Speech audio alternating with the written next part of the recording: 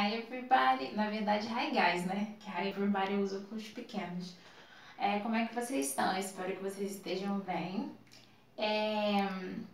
Estamos hoje de uma forma diferente, porque o que eu vou explicar vai demandar mais espaço, então fica ligado aí.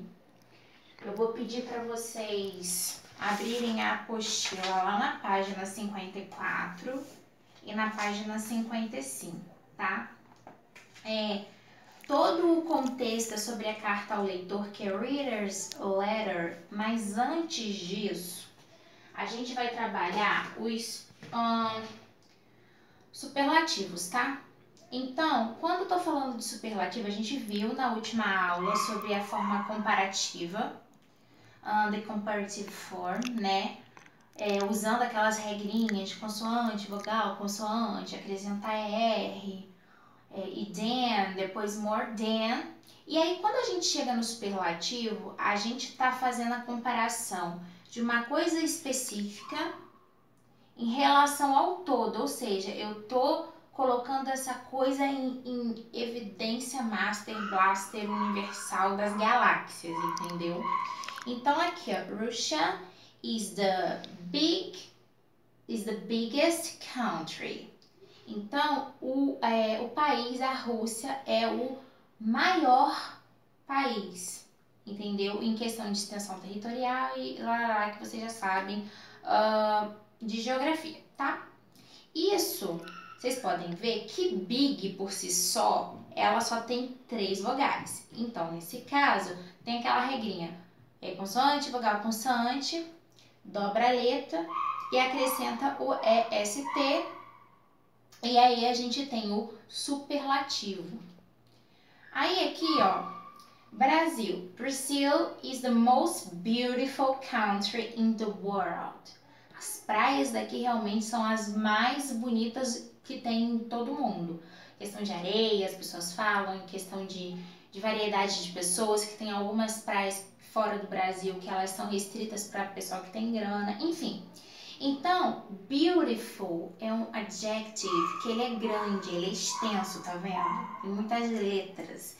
Dado a isso, a gente coloca the most beautiful e a continuação da frase, ok? Então, tendo em vista isso, a dinâmica aqui é de agacha levanta, tá, pessoal? Tarará. Não sei por que a minha folha ficou virada, não, mas enfim. Então, gente, a gente tem aqui, ó, os short adjectives, que ó, tall. Então, tem que colocar o the na frente, tá? Porque você tá colocando em evidência. E acrescentando o EST. Então, the tallest, tá? O mais alto. Nice, que é legal. The nicest. Nesse caso, não vai dobrar o E, né, gente? Mas deu pra pegar a ideia. E old, que é velho, o mais velho, né? Velhíssimo, enfim. The oldest, tá? E aqui, ó, eu vou usar um exemplo. My husband is the tallest person in the family. No caso da família do meu marido, realmente, hoje a gente estava até trocando uma ideia, minha sogra e eu.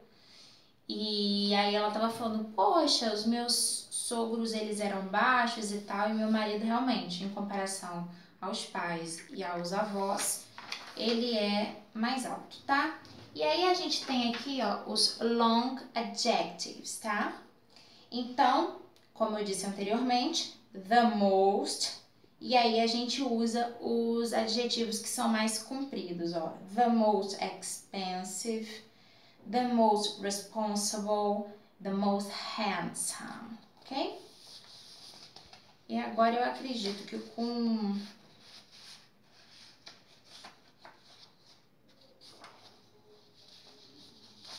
aqui, ó, com esse exemplo vai um pouco dando uma certa constrangida no meu marido.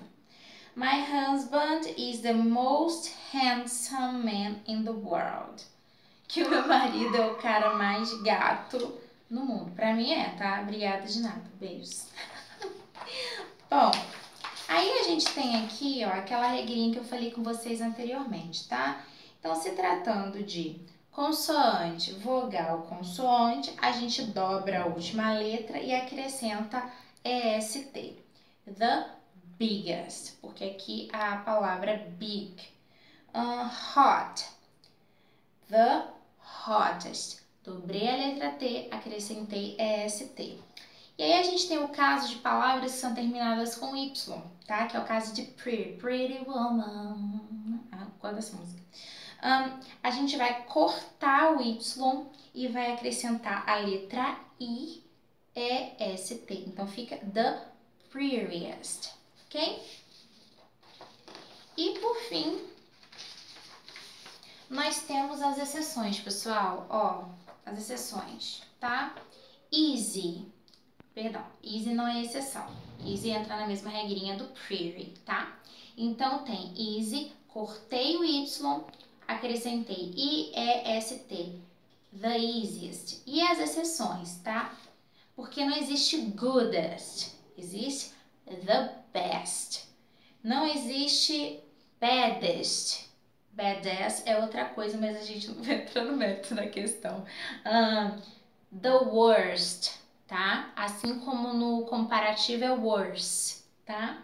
E less não é less, é the least, ok?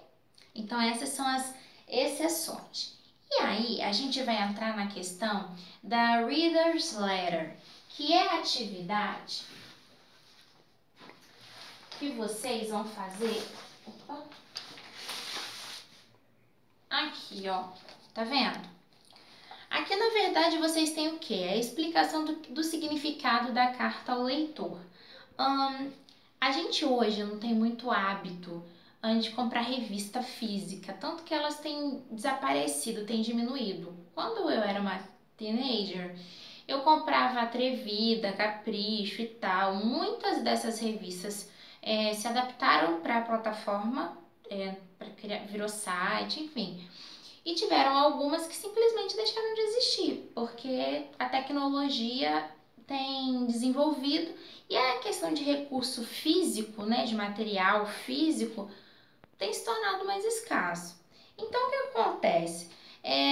A carta ao leitor, a carta do leitor, perdão, é quando você que é assinante assíduo de determinada revista, tipo a Super Interessante.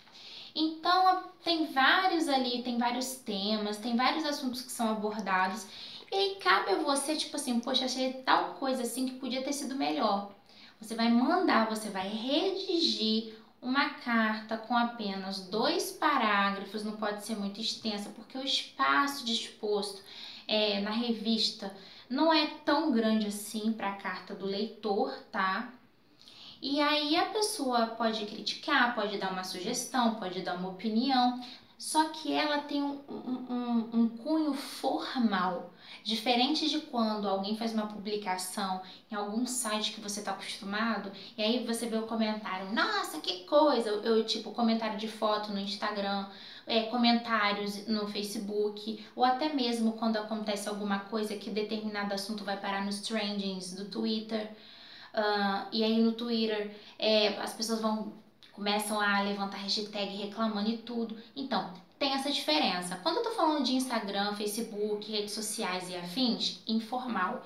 Quando eu tô falando de carta ao carta do leitor, trocando a preposição toda hora, vocês me abstragam, tá? Carta do leitor tem uma pegada assim mais arrumadinha, então é um gênero textual mais rebuscado, tá? É isso. Então, gente, dentro desse contexto de carta ao leitor, vamos falar assim, por que você está apresentando essas cognate words aqui? Eu não sei se vocês lembram, mas eu comentei com vocês a respeito de vocês buscarem palavras específicas que vocês conheçam dentro do texto para facilitar a vida de quem não faz um curso de inglês ou de repente não tem muita afinidade com a língua, mas que fica fácil de entender o contexto do texto. É disso aqui que eu tô falando, ó. Por exemplo, education, composition, important, human, example, future, connected, emotion. São palavras que eu acabei de ler, que elas estão no inglês, no entanto, não tem dificuldade da gente conseguir fazer essa tradução na nossa cabeça por conta de serem palavras derivadas do latim e por conta disso que existe, né, a língua portuguesa e tal, mas a gente não vai abrir esse parênteses aqui agora. Eu vou pedir para vocês muito amor no coração, tá? Porque eu teria dificuldade para poder fazer edição para tentar colocar uma carta ao leitor. Eu tô em casa nova, enfim, não tô com acesso à revista. Então eu encontrei uma que inclusive é bem contextualizada, que fala sobre o coronavírus, e a minha carta ao leitor ficou um pouco grande, mas digitado fica desse tamanho, tá? Então eu aumentei letra para facilitar a vida de vocês e a minha aqui, tá? Da explicação. E aí, o que acontece? É por isso que a gente hoje está em pé. Então, tem aqui a carta. Não tá dando para vocês verem ainda o nome dela, mas é da Patrícia Brandão. E ao que parece, ó. Dear people of the Centers of Disease Control and Prevention. My name is Patricia, and I am a student of a state public school in Pirenópolis, a town located near Goiânia, the capital of Goiás, a state in the Midwest of Brazil. Então aqui, nesse primeiro momento, não sei se vai dar para vocês verem, vou tentar dar uma aproximada. Tem algumas palavras que estão circuladas. Essas palavras que estão circuladas são todas palavras que não causam estranheza para a gente conforme a gente passa o olho nesse texto em inglês. Igual, por exemplo, ó, centers, prevention, control. Então, o que nessas duas primeiras linhas a gente entende? Que é o quê? Um centro de prevenção e controle, tá? Ó, name, student, public, então nome, estudante, pública, e a gente vê que Patrícia está no português. Então o nome dela é Patrícia e estudante público, estudante de escola pública. Ó, já fez esse link. Essas duas linhas que a gente parou, tá? E aí tá falando que é a capital, tá? Então tá falando que Goiânia é a capital de Goiás. Então já deu para poder pegar isso tudo só com essas palavras que são cognatas e que facilita a percepção do contexto do texto, tá? I read all the guidelines you gave about how to prevent coronavirus infection. Gente, desculpa, mas toda vez que falo coronavírus, eu penso na figurinha do meme. My family and I have tried to follow all the instructions not to get infected. Here in Goiás, the classroom lessons have been cancelled. Our teachers are making a huge effort to go on teaching us. Eu vou continuar lendo, mas ó, percebam. Tem aqui, ó, virus, tem infection. Então a gente pensa, ó, que é uma infecção causada por algum vírus. A gente sabe que é o corona, mas poderia ser qualquer outro, tá? Ó, tem família, tem instructions, infected, tá? Então o que a gente percebe aqui? Que a família procurou se instruir, tá? Para evitar risco de infecção. E também tá falando, ó, lessons cancelled, ou seja, lições canceladas, aulas canceladas, tá? E aqui tá falando a respeito dos teachers, mas aí isso não é uma palavra cognata. E a gente vai terminar o nosso text aqui, ó. Então, voltando, ó, our teachers are making a huge effort to go on teaching us using the possible resource during social distance period. I really admire them. They have done their best. Patrícia Brandão. Então tem aqui, ó, o possible, tá? tem social distance period e admire.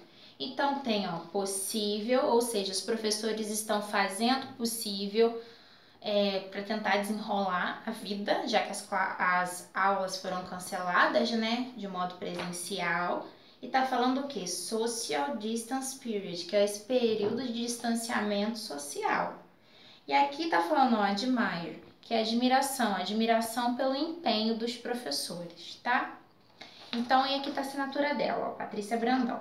Então, isso é o quê? Uma carta ao leitor. Vocês conseguem perceber que tem essa forma mais arrumadinha, mais organizada quando se trata de carta ao leitor? Por que eu tô falando isso? Por causa da nossa atividade, tá? Vocês têm aqui carta do leitor. Então, temos aqui comentários de 2 leitores, tá? Falando sobre como que a TV influencia as crianças, que é baseado na página anterior que eu pedi para que vocês lessem e fizessem na última aula, tá? Então é baseado nesse texto. E para vocês fazerem essa atividade da página 54 e da página 55, é necessário que vocês releiam o texto da página anterior, leiam os comentários dessas 2 pessoas, desses 2 responsáveis. Vocês, ó, tá pedindo para que vocês coloquem as suas ideias, esmiucem as suas ideias e depois vocês coloquem, pontuem, deem a opinião de vocês, dessa forma como se também fosse uma carta do leitor para a revista, tá? E aí vocês vão escrever a opinião de vocês, embasado na opinião desses 2 responsáveis, mais do texto. Aí a atividade seguinte é uma atividade que eu vou precisar que haja interação entre vocês. Eu sei que já existe essa interação via WhatsApp e outras redes sociais. Você vai pegar um amigo seu e aí vocês vão colocar o quê? A opinião de vocês aí é um trabalho em dupla, tá? Uma atividade em dupla, não vou colocar trabalho, uma atividade em dupla de hoje, que vocês vão trocar. Ou seja, o que seu colega achou, o que você achou, e aí aqui você vai escrever o quê? A versão final, porque tem a opinião de quem escreveu o texto, a opinião de 2 responsáveis, a sua e mais a opinião do seu colega de classe. E aí você vai escrever o quê? Essa versão final. Lembrando, tudo isso em inglês, tá? Então a atividade de hoje é essa, tá, pessoal? Espero que vocês tenham entendido. Havendo dúvidas, vocês entrem em contato comigo pelo WhatsApp na hora da nossa aula. See you next class. Bye, bye.